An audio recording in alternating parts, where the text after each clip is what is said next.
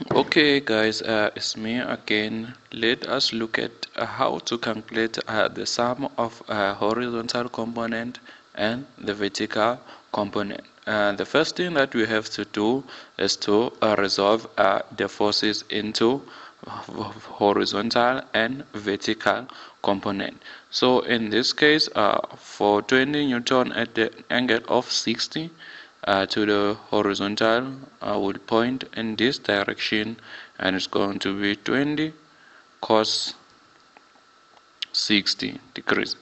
And then in this direction it's going to point downwards, and then we're going to have 20 sine sine 60.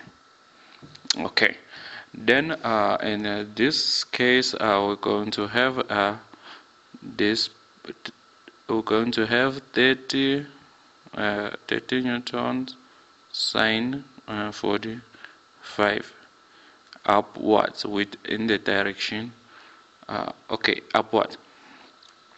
Then we're going to have 30 degrees and 30 newton cos 45 in this direction, which will point to the left hand side, which is our west.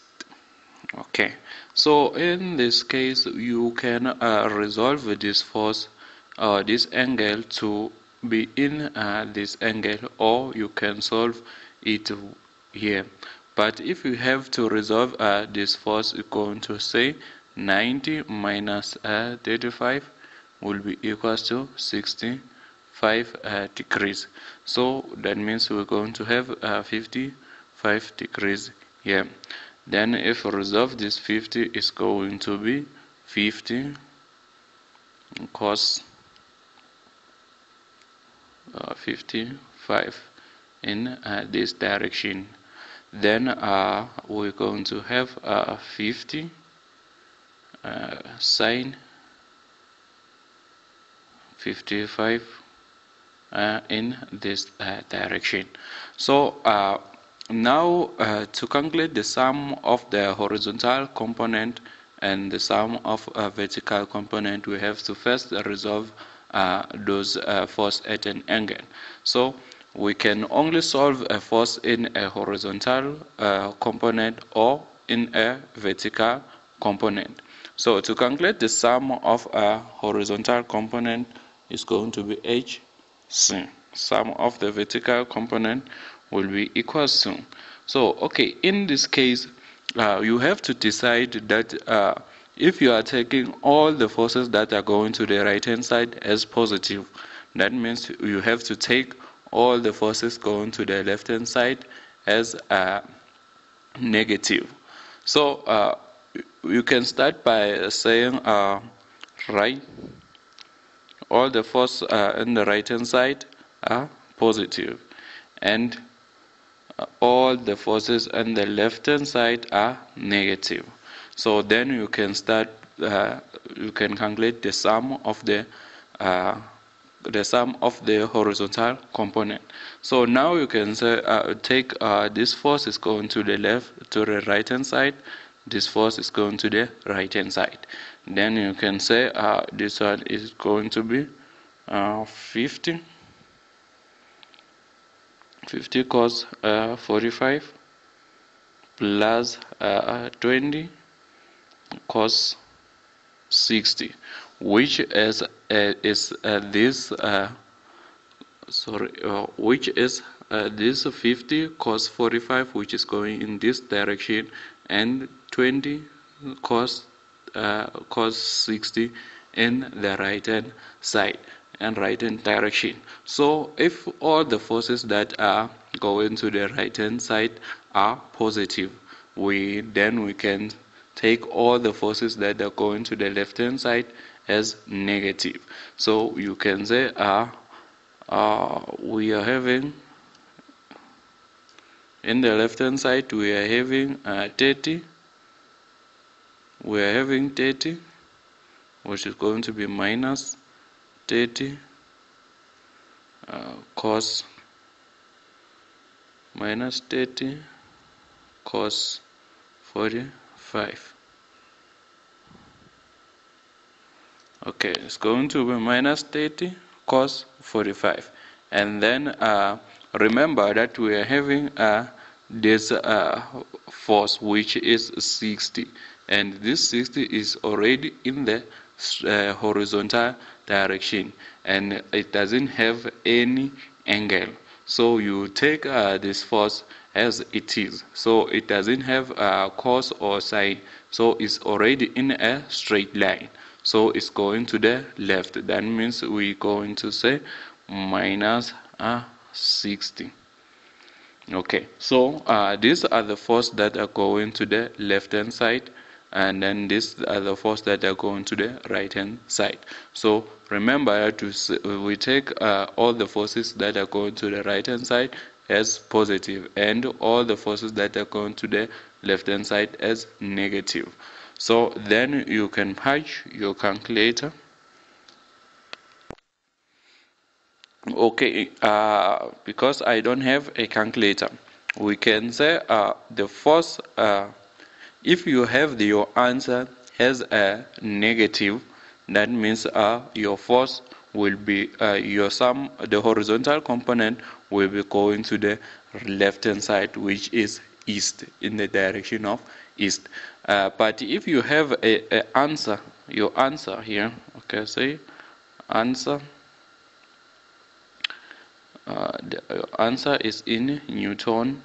Then if your answer is positive, if your answer is positive, that means your direction, the horizontal component are going to the right hand side, which is your direction will be east, your right hand side. So if your answer, you find your answer here, your answer is in Newton. If you find your answer negative, so that means your horizontal component is going to the left hand side, which is in the direction of west, which is your left hand side. Remember, this is because we take all the horizontal component that are going to the left hand side as negative. So if you find your answer here as negative, that means all your forces, your horizontal component is going to the left hand side, which is west. Then if your answer is positive, you will have your answer. That means your answer is your horizontal component is going to the left hand, or to the right hand side, which is in the direction of east. Okay, so let's look at the upwards forces. Okay, the vertical component. The vertical component, let's say for the vertical component, which is VC is equals to, okay, we're taking all the forces that are going upwards, upwards forces as positive, and downwards forces, downwards forces are negative. So that means all the forces that are going upwards. So we have this force that is going upwards, and this force is going up. So that means our force, we're taking upwards forces as positive. So here we're going to say upwards force is 30 sine 45 plus, remember we're taking upwards forces as positive, and this one is positive, and this one is positive, which is plus 50 sine 55. So it's because these two forces are going upwards, then these two forces are positive. So the downwards forces we only have 30 sine 60. Sorry, 20 sine 60. So that means our downwards forces are negative. That means we have going to say minus 20 sine 60. Okay, then you will find your answer. If you find your answer has positive, that means your horizontal component are going upwards. So if you find your vertical component as positive, that means your force are going upwards, and are going up, and that means in the direction of north. Then if your answer